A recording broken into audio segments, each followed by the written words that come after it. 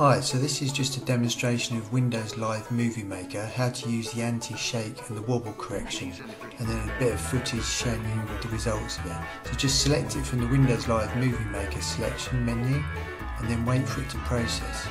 So this is the raw footage in slow motion which exaggerates the footage so you can see how jerky it is. And this was filmed a long way away on an optical zoom on a really old camera. So this is with anti-shake and wobble correction on high, so you can see the difference.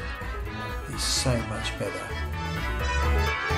And now we'll show this just in normal speed for you, so you can just see the difference.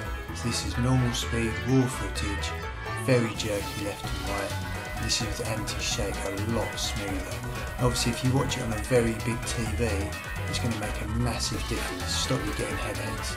So that's the anti-wobble correction feature. Cheers for watching.